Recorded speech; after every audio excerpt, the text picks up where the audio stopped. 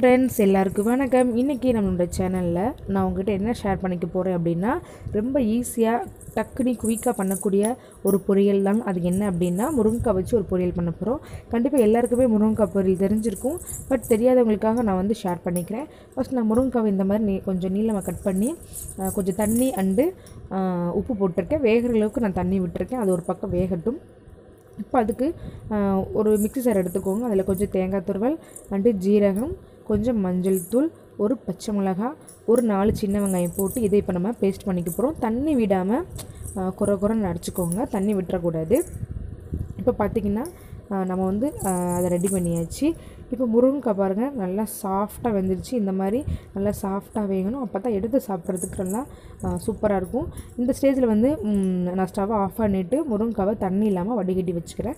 அப்புறம் ஒரு கடாயை வச்சுட்டு கொஞ்சம் எண்ணெய் விட்டுக்கிறேன். எண்ணெய் காஞ்சதுக்கப்புறம் கொஞ்சம் கடுகு வந்து நல்லா புரிஞ்சதுக்கப்புறம் ஒரு 4 வெங்காயம், ஜஸ்ட் ஒரு தாளிக்கிறதுக்காக கொஞ்சமாக ஒரு வெங்காயம் அண்டு ஒரு 2 வத்தல் கிள்ளி போட்டிருக்கேன். அது கொஞ்சம் லைட்டாக புரிஞ்சதுக்கப்புறம் பெருங்காயத்தூள் சேர்க்கும் போது கொஞ்சம் வாசம் நல்லாயிருக்கும். அதுக்கப்புறம் கொஞ்சமாக கருவேப்பிலை போட்டு எல்லாமே நல்லா பொரியணும். பொரியிற வரைக்கும் நம்ம வெயிட் பண்ணலாம்.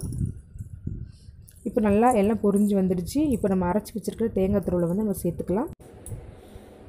தேங்காய் துருவலை சேர்த்துட்டு கிட்டத்தட்ட 1 அல்லது 2 நிமிஷம் வரைக்கும் நம்ம நல்லா அந்த தேங்காய் துருவலை வந்து நல்லா வதக்கி விட்டுக்கலாம். அதோட பச்சை வாசனை வந்து போகணும்.